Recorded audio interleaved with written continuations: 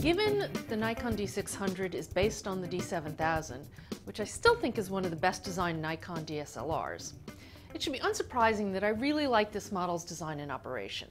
I enjoy shooting with it.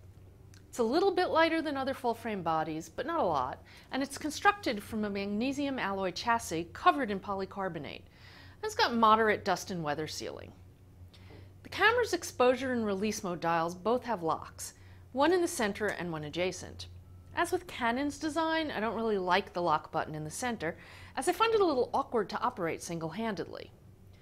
There are two user setting slots on the mode dial.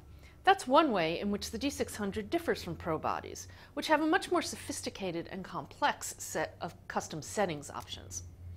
I happen to like them better on the mode dial, but I also find that 3 slots is my optimal number. Also, I'm not a big fan of the tiny top record buttons that seem to be becoming vogue, and I'm a little disappointed that you can't program one of the back buttons for this function. As with other modern Nikon models, there are 2 programmable buttons on the right side of the lens that I've become addicted to. The viewfinder is also really nice, big and bright, with the useful overlay grid that's in many of Nikon's DSLRs. Although it's missing desirable features like built-in Wi-Fi and GPS, the D600 does have a full complement of shooting options. Unlike the 6D, for instance, it has a built-in flash, and while I don't recommend using on-camera flash, it's useful in a pinch, and it enables in-camera wireless flash operation. The camera also gets props for dual SD card slots and a headphone jack, other features that the 6D disappointingly lacks. For some people, though, the biggest advantage that the D600 immediately offers over the 6D is the ability to use all variations of both DX as well as FX lenses with the appropriate cropping.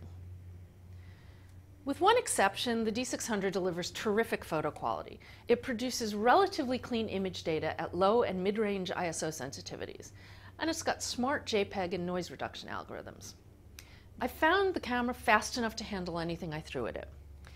One minor exception is the processing of RAW plus JPEG shots, which occasionally held me up on reviewing images right after shooting.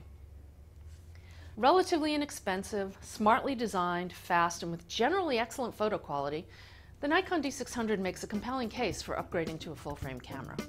I'm Lori Grunin, and this is the Nikon D600.